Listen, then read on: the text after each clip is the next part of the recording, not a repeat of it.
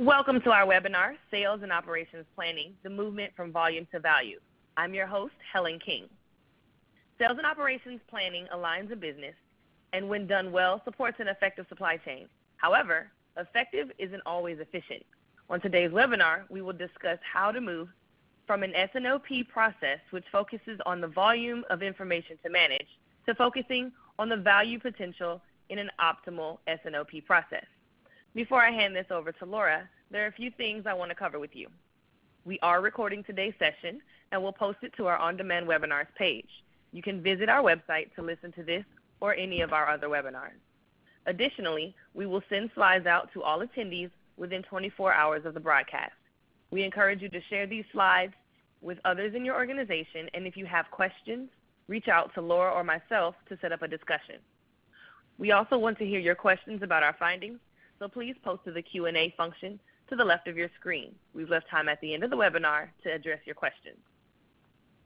Finally, we will be live tweeting the webinar, so if you'd like to join the social media conversation, you can use the hashtag SCIWebinar and the handle SCInsightsLLC during the event. Now let me introduce your host, Laura Ciceri, founder of Supply Chain Insight. As an enterprise strategist, Laura focuses on the changing face of enterprise technologies. Her research is designed for the early adopter seeking first mover advantage. She comes to the stage with over 40 years of diverse supply chain experience. Welcome, Laura. Hey, thank you so much, Helen. And we've got a big audience today. I think we had over 500 people sign up for this webinar. And, you know, we're doing it because people have asked us to go back and repeat the work we've done on sales and operations planning. So I'm excited today to share, and I'm hoping that everyone puts their questions in the chat panel so that we can have a dialogue. And, of course, we do share all of our research openly, and this is part of our monthly webcast series. So thank you for hosting it, and thanks for people for joining us. So let's get started. I want to talk today about the movement of sales and operations planning from volume to value. As a research analyst, I have been working on the evolution of sales and operations planning for the last 2 decades. And there are lots of consultants that wave their hands in the air and use 3- and 4-letter acronyms and say, you know, hey, this is a cool project. But to me, sales and operations planning is a journey, not a sprint, and it's not really something that is a project. Instead, I think it has to be at the fiber and the DNA of the company to work horizontally. And what's happened is we have put in technologies and processes that make efficient silos but don't necessarily drive effective supply chains. Let me just repeat that because I think that's a really important concept. We've put in technologies that make efficient silos, so we've put in CRM for sales, for contact management, that makes efficient sales pipeline, but not necessarily effective connection to the customer. We've put in transportation management, which looks at how do we make transportation more efficient, lower the cost of transportation. But as we've talked in earlier webinars, that if I want to manage total cost, I have to manage cost as a decathlete. I have to sometimes be second or third within a function to really look at the trade-offs of cost and to be able to lower total cost. And only 12% of companies can effectively see total cost. So we've got transportation management, which is trying to maximize the volume in a truck, maximize the efficiency of transportation. We've got advanced planning, which is trying to help us with decision support of translating forecasting to supply chain planning. And most of that work has been focused on safety stock, not on form and function of inventory. So again, we can get efficiency but not necessarily effectiveness. And I've got SRM, which has been put into procurement to reduce procurement spend, but reducing procurement spend sometimes be counter to what we need to do to reduce total cost or improve value. So this discussion about effectiveness is a very important one. And I find that most companies do not define supply chain broadly enough. So when I talk about supply chain, I'm talking about the processes from the customer's customer to the supplier's supplier horizontally across the company and across value networks. So we don't define that well enough in terms of what defines excellence. And we also don't define value. And one of the first steps of our journey is getting really clear on what does that look like and how do I go from a volume-based analysis of matching demand and supply to driving value. Now at Supply Chain Insights, we do open surveys. We work with our LinkedIn contacts and the contacts in our database, and we do a quantitative survey every month. And we give those surveys away as open content for audiences, and we do free monthly webinars. And last year, one of the things we did was we took 5 years of quantitative analysis, and we took a value-based statement of price to tangible book, and we said, what is the correlation of 65 different elements? So we looked at, did people have a common instance of ERP? Did they rate their advanced planning systems effective? Did they have consistency of leadership for a certain period? How were they organized? So we looked at 65 different factors, and we've published this. And we're in the process of doing this again with a data lake and more sophisticated analytics, but this is where we were at from our study last year. We found that the most effective and the highest correlation of price to tangible book value, which is one of the value statements that we use. We either use market capitalization, which is the number of shares outstanding by price, or price to tangible book value, which throws out intangibles. Sometimes people will use EBITDA, but there needs to be a clear definition in the organization for value. But when we looked at the correlation to value of price to tangible book, we found 4 of 65 factors to have some low level of correlation. The first was an effective center of excellence. Now, an effective center of excellence helps to guide us in 3 important ways in sales and operations planning. One is, what is the definition of supply chain excellence, which is not a trivial discussion of how do I align cross-functionally to really drive value. The second is helping the organization to understand what is value. And the third is defining governance of how should I plan? Should I plan at the regional level, at the local level? How should I plan at the global level? And how does the organization work together to drive an effective horizontal process of sales and operations planning? That's also not easy because often we put in technology. So we've got a large planning project, or we've got a large ERP project, and we've got a focus on the implementation of the technology, but we don't step back and say, where should we plan and how should we plan? The first step is looking at a profit center map of where in the organization do I have profit centers, and that's where you should start to ask the question of which profit centers should be driving value in sales and operations planning, and what does that look like? And how do I align governance so that the right people are calling the shots, which are typically arranged around that profit center? And how do I plan globally and execute locally, which gets into the design of governance of who should plan and why, and what's the frequency of planning around the supply chain moments of truth.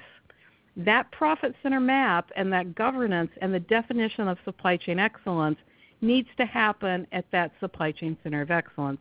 Now we're going to see that most people that have a supply chain center of excellence consider that it's not effective, and one of the issues is that we are not driving that kind of dialogue, which is important because the supply chain is a complex, nonlinear system, and we've got to break the traditional paradigms of efficient silos. Now, the second factor, which has the highest correlation of price to tangible book, is sales and operations planning effectiveness. And when we ask companies, is your supply chain effective? And we have them rate S&OP effectiveness on a scale of 1 through 7 or 1 through 5. We find some common characteristics. One is a clear definition of supply chain excellence and governance, as I talked about earlier. But the second is balance in the S and the OP. And if you call this IBP, it's the balance in integrated planning between commercial teams and operations teams.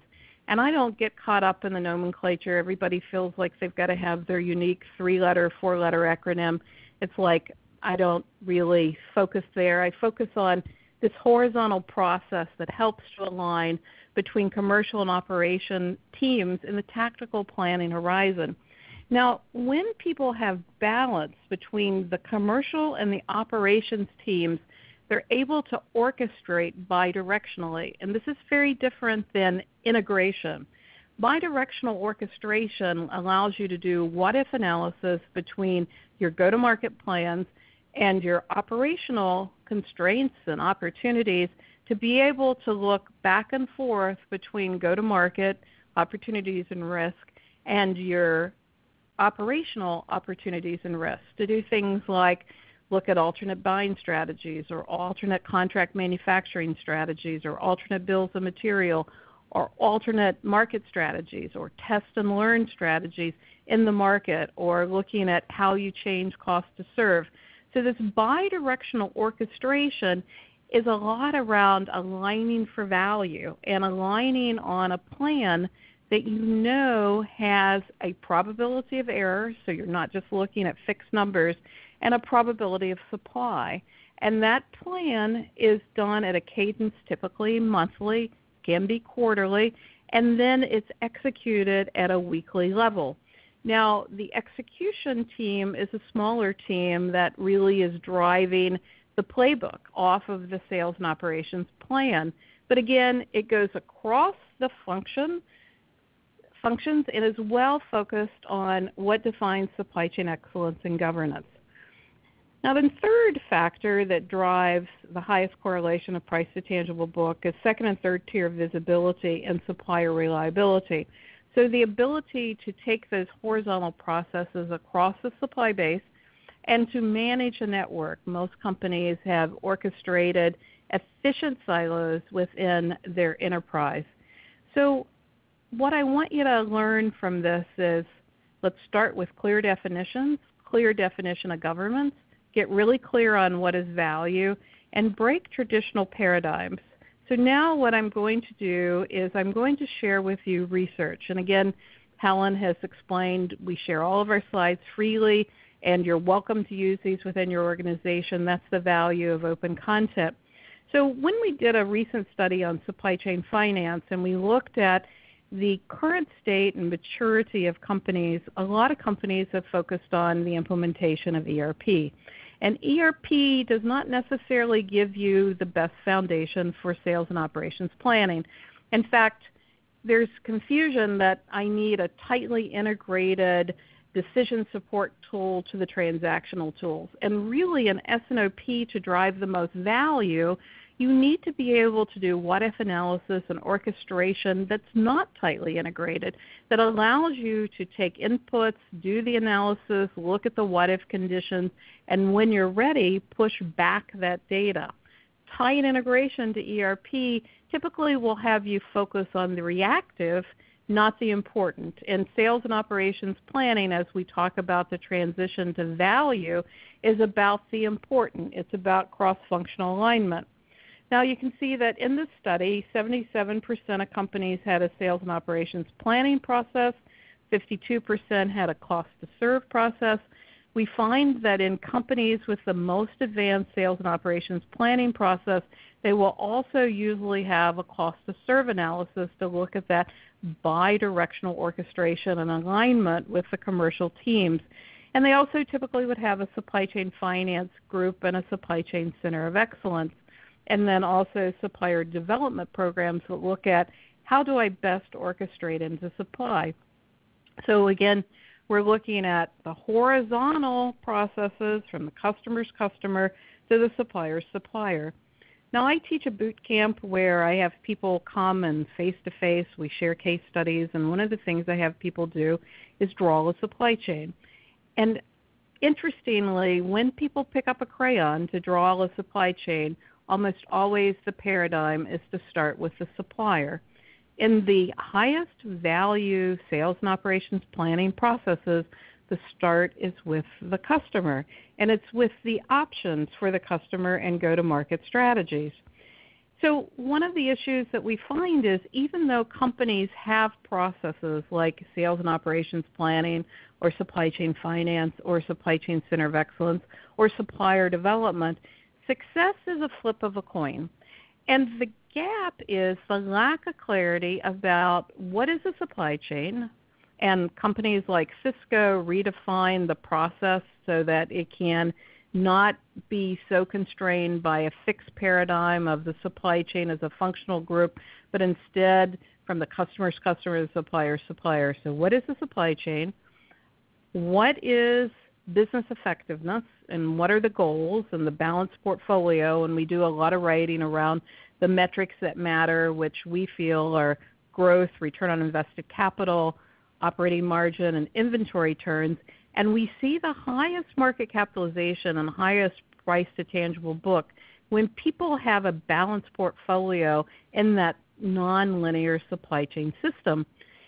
And it has to require education of supply chain finance because supply chain finance is typically looking for the lowest cost and the most efficient supply chain, which is often the most volume for the least input. And that is typically the efficient supply chain definition. But as we look at the long tail and we look at the balance of the supply chain, the efficient supply chain is not the most effective because sometimes I can't have the lowest cost when I have very low volumes that are lumpy. And the way that I demonstrate that to someone in supply chain finance is through network design and discrete event simulation tools that show that with the probability of demand being very high at 60 or 70%, the effective supply chain design has got to include buffers and postponement strategies and the design of the supply chain for that issue. Now, the Supply Chain Center of Excellence comes into play again for the definition of value, the definition of governance, and the definition of this balanced portfolio. So when we look at this, today's success is a flip of a coin, and I feel that it doesn't have to be. And one of the points on the journey is starting with cross-functional alignment. And I'm going to spend quite a bit of time on that because one of the characteristics we see in the highest value producing sales and operations planning processes is the balance between the S and the OP. And if you're questioning if you're balanced or if you're aligned, we can help you with that. We have current benchmarking that's working on satisfaction within supply chain and alignment within supply chain. And we have a database of 7,000 responses that would allow you to bounce your data against our database and find out where you are. But that's a topic for a different day. Let's start with what is cross-functional alignment? What do I mean by ability to use and access data and supply chain visibility and the ability to look at demand and supply not as a set of numbers, but as a probability of demand and embrace volatility? And then how do I improve executive understanding? So as we look at sales and operations planning, one of the biggest issues is horizontal team alignment. Now, 4 years ago, we did a study, and we had a peer group, and we asked the supply chain team to tell us where they had alignment issues. So we looked at what was the most important and what was the current performance. And you can see that the gap was between the sales teams, commercial teams, and operations. Biggest gap. Probably not a surprise to the people on the phone. But then when we ask the same team to start to tell us about the finance gap, so this is the view of finance, finance does not see that alignment issue. They see that, the function should just work well. They don't see the need for the definition of supply chain. And you've got to help them with, this is a big need because they don't see the gap. And the IT group doesn't see the gap either. So in the same company, the supply chain team with S&OP is feeling this gap for alignment. And that gap is not seen by finance, not seen by senior leadership, and not seen by IT. And so what you've got to do is you've got to help educate the larger group about the difference between efficient and effective, and show the effectiveness of the supply chain through discrete event simulation to be able to look at the trade-offs of today's organization, because the functions are not set up to work together. In these efficient silos, sourcing is looking for high volumes, large quantities, large lead times. Manufacturing is looking for long runs, stable volume, high buffer inventories. Logistics is looking for full loads of transportation, and the customer service teams are looking for availability, flexibility, and responsiveness. And people are like, well, why can these teams just not align? And our IT systems are pulling us apart. They're making these silos more efficient, and the S&OP process and the supply chain centers of excellence have got to bring them together through balanced portfolios, horizontal processes, and clear definitions and governance. And that is a journey. It's not a project. When I talk to teams that have moved from a focus on volume to a focus on value, these teams have been working hard at 5 to 7 years on these factors. And often when I talk to teams that have just implemented ERP or just implemented planning systems, and it was a project and it was implemented by a team of consultants as a project, and they don't have this understanding that they've got to do this hard work, they won't make the progress. They'll get stuck in some of the early definitions. So on the journey, sales and operations planning has got to be defined as a horizontal process within other horizontal processes to drive value. And this includes revenue management. In different industries, revenue management means different things. It could mean price management or trade promotion management in consumer products, or it could be returns management or rebate management. But it's the ability for us to gauge the effectiveness of commercial actions and our go-to-market strategies. And often the link between revenue management and sales and operations planning is cost to serve. And cost to serve tools are becoming more available, and it allows us to do this at a regular cadence.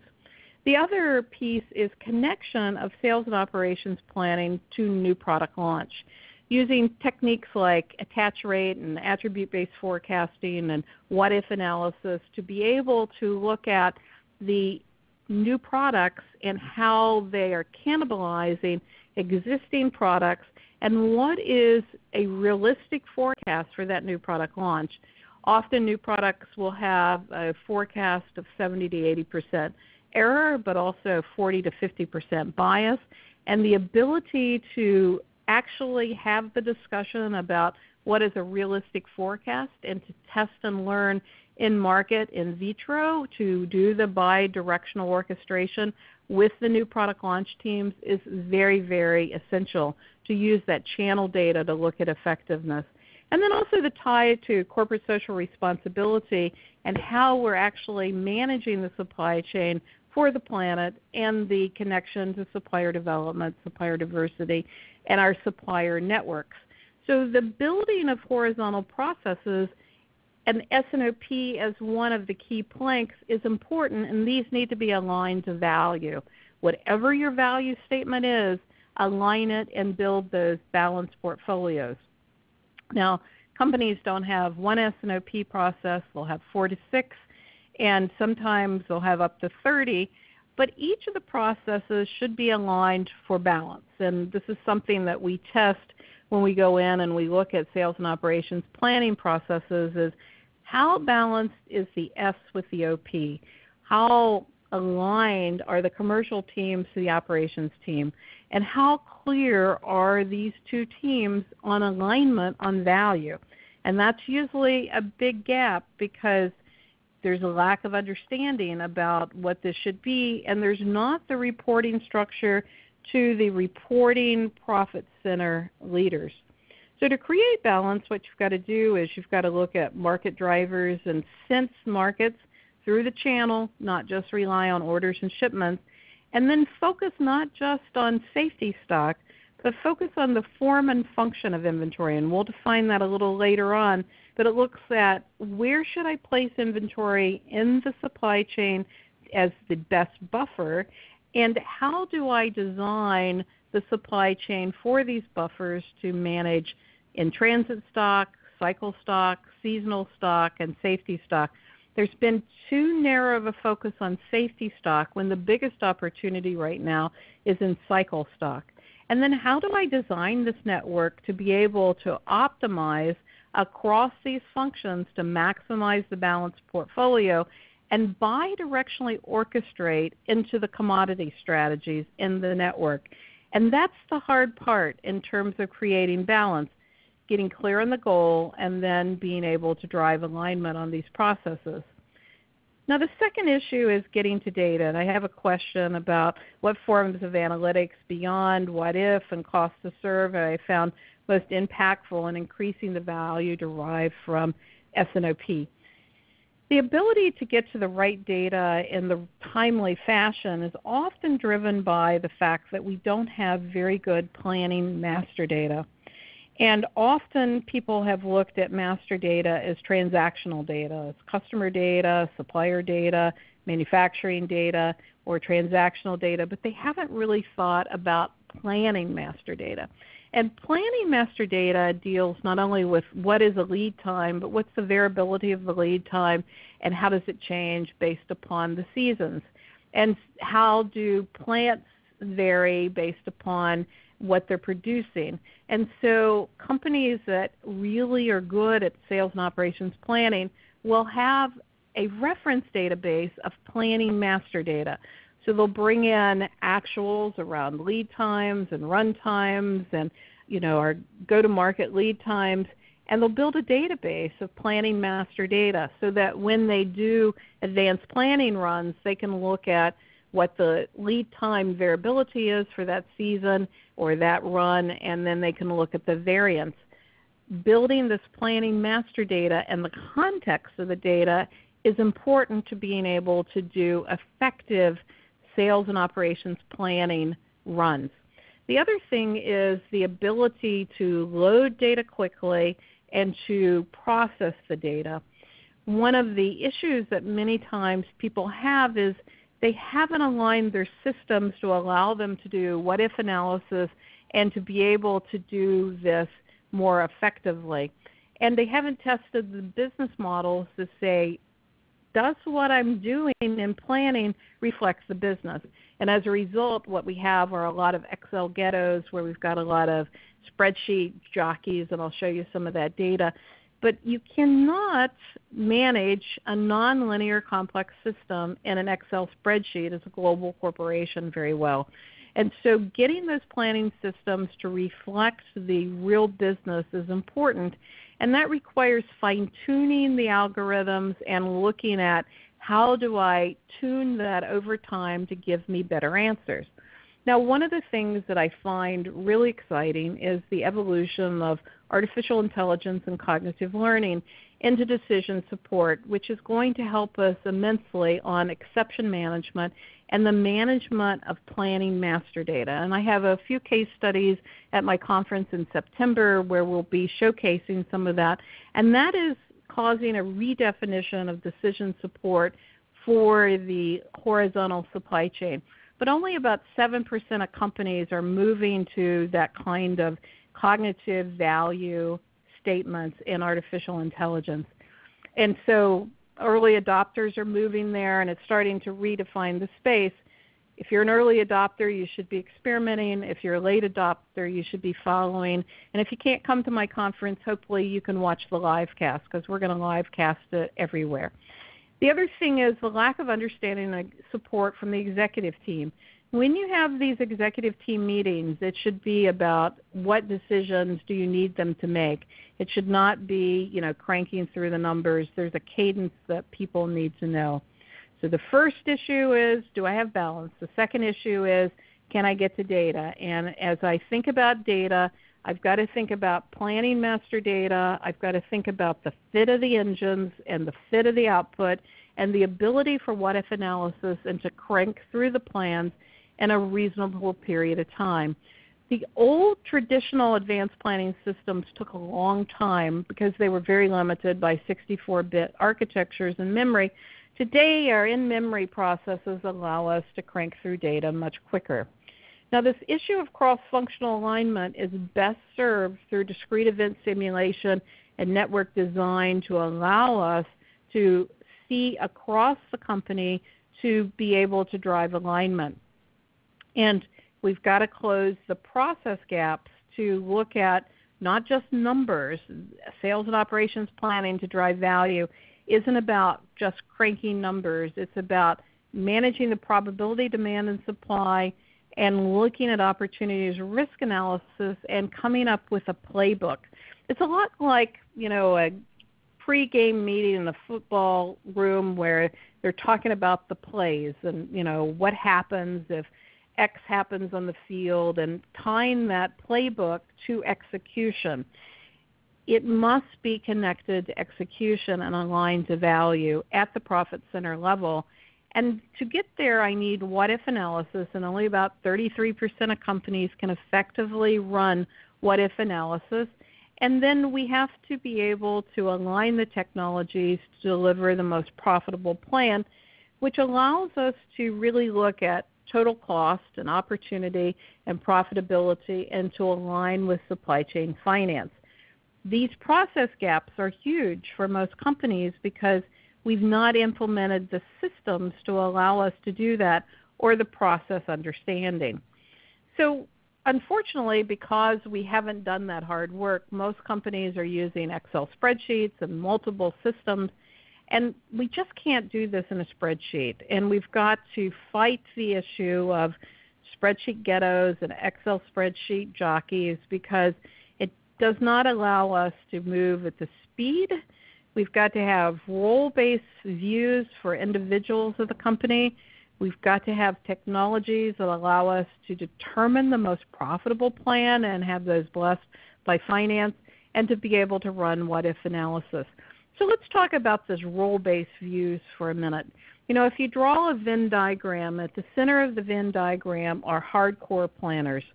And hardcore planners need to be able to really delve into the plan, the constraints, the buffers, and do the hardcore work for the plan. And that requires a deep tool to do that modeling. And that tool needs to be fine-tuned for the output, and you've got to say, is this giving me a good output?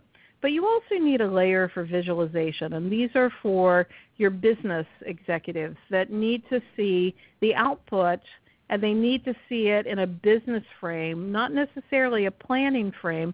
And that's actually some of the work that's happening with this next generation of sales and operations planning, where I complement this hardcore modeling with visualization. Both are important. We cannot get there without hardcore modeling, and we can't really align the business leaders without a layer of visualization. And then you need another layer that connects you to finance, balance sheet, and income statement, and this balanced portfolio, so you can look at the impact of decisions in this playbook against that balanced portfolio. Now, as companies go through the maturity to be able to maximize opportunity and risk and to move and orchestrate market to market, they run into issues, and change management is alive and well at most companies. The first issue is the role of the budget. If you assume that sales and operations planning is to maximize the compliance to the budget, you will never get to value.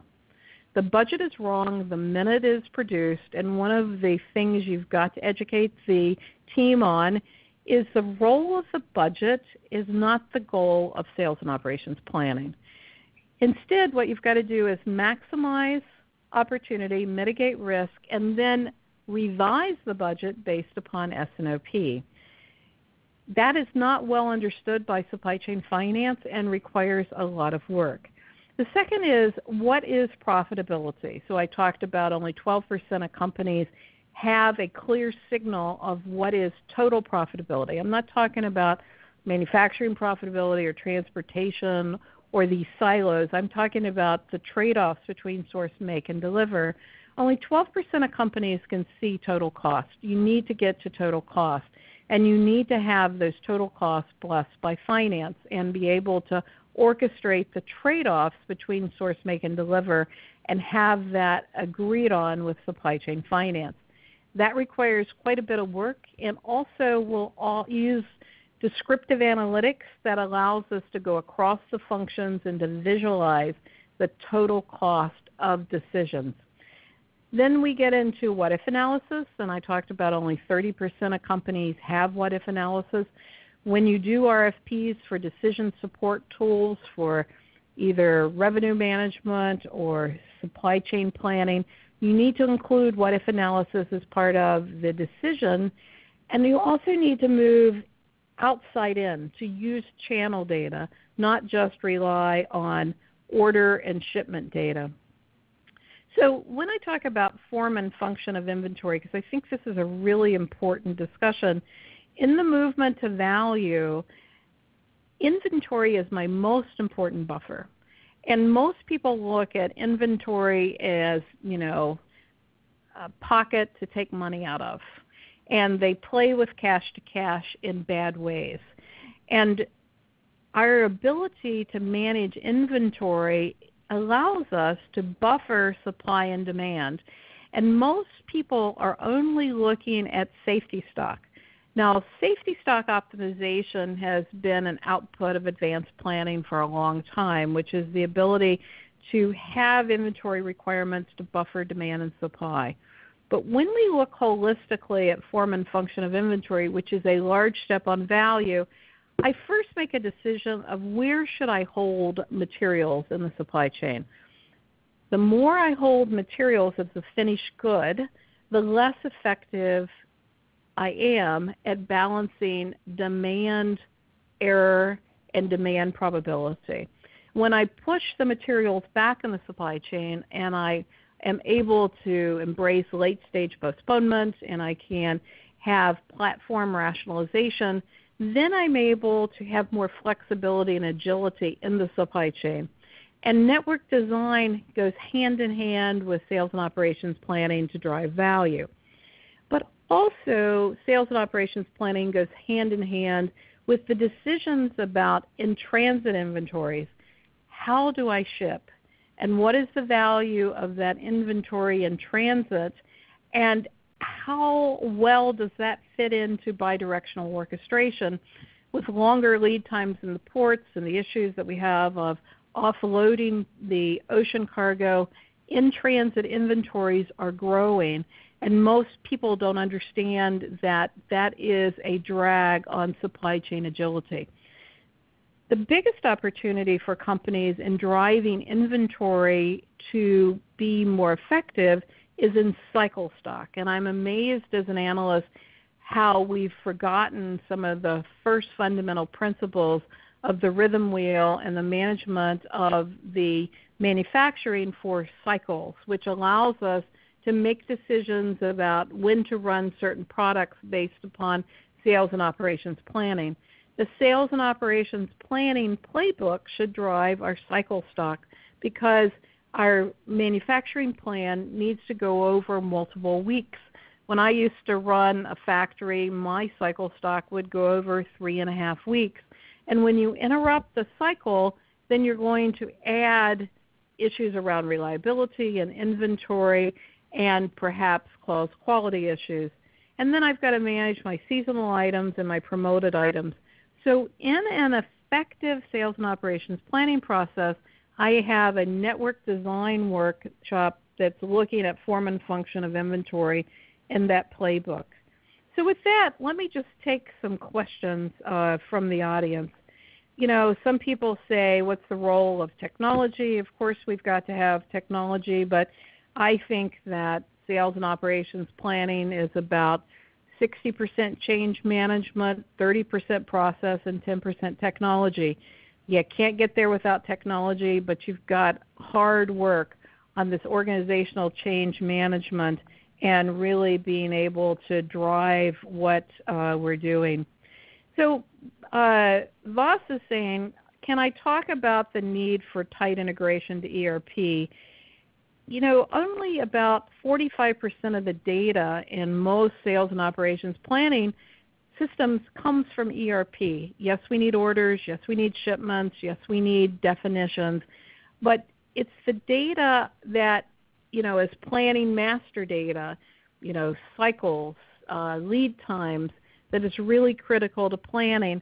And so there's an erroneous assumption that I need a tight integration to, you know, ERP, and that's really not sufficient. And so one of the pitfalls that people have is they put in ERP and then they think, well, you know, I've just got what I need for sales and operations planning. But I need a decision support tool that allows me to model the supply chain and make trade-offs. So other questions, please put them in the box. But, you know, one of the things that I think we've got to be clear of, when we ask people to plan, we've got to allow them time to plan. And one of the research areas we've been looking at is what are the barriers to effective planning? And one of them is that when we have a person that is supposed to do the urgent and also the important, so maybe they're doing orders or shipments or supply chain execution, and when they have spare time they'll do supply chain planning, guess what? Supply chain planning in S&OP never happens. Likewise, when I have an organization that is always focused on rewarding the urgent and the reactive, I'll never get good at sales and operations planning. So I've got to be able to create a culture that allows me to plan. Likewise, if I have my planners in meetings 8 hours a day, they're not going to have time to plan. Planning requires concentrated time and connection of planners to planners. So we need to build organizations that allow planners to plan and allow people to build these playbooks. And that requires the reorganization of many roles within companies to be able to drive effectiveness. So Brian says, what are the indicators of a healthy S&OP? Well, I ask 5 questions when I go into the organization, and I get clarity really early. What is the balance of S and OP? And the answer to that is usually pretty clear. Secondly, what is the goal? And when companies answer, you know, they want to trade off volume, then I say, how do you align for mix and what is value? And if they can answer the questions around the goal, then, you know, I know they're on the right path. The third question I ask is, how would you define the process? And if they define the process by laborious meetings that nobody comes to and everybody argues, we don't have the right cultural DNA. If they define meetings as a regular cadence where people have time to plan and it's a very focused work on opportunities and risk, it's a different ballgame. So getting people to talk to me about the process. The fourth is that connection of planning to execution. Is the S&OP plan just something we do as an idle process, or is it something that's connected and tethered? And do we have alignment with the Chief Operating Officer, and we connect planning to execution? That is really an important role. And then the fifth is this governance issue. Is the sales and operations plan aligned to the profit center? And is that profit center well-defined in governance so that we understand the role of the local teams, the role of the regional teams, the role of the business teams, and the role of the global teams, and we're clear in governance about who should plan and make a decision? So to me, those are the effective characteristics. Now, Stephanie says that finance does not feel the pain of missing cross-functional alignment as much as supply chain. How do I convince finance to get more involved in S&OP? It's all about the opportunity. So network design, discrete event simulation, Our research shows that I get a better price to tangible book value. It also shows that I have a much better balance sheet on slow and obsolete inventory. And so benchmarking, discrete event simulation, and talking the language of finance. So many people can't do that. They don't know what an inventory turn is, or what cost of goods sold is, or what EBITDA is. But talk in the language of finance. Don't talk in the wonk, wonk, wonk talk of supply chain. Be very business focused and really get into the process of what is value. And ask the finance team about what is value. Now, Garoff says that sometimes companies flip-flop on the strategy, which causes engineering work. And I think that's true when we don't have alignment on the strategy, which I like the analogy of the playbook from the football teams. I find a lot of executive teams understand that because they've played football, and sometimes they understand football far better than they understand supply chain. So when you get a playbook and they flip-flop, you got to help them to understand the implications of that flip-flop, either through simulation or network design. And we've got to manage the executive team so that they understand how a decision in S&OP ties to balance sheet activities. And that's not easy, and that's one of the reasons why we're releasing our discrete event simulation game, which simulates S&OP play, and we'll be actually playing this at our conference in September.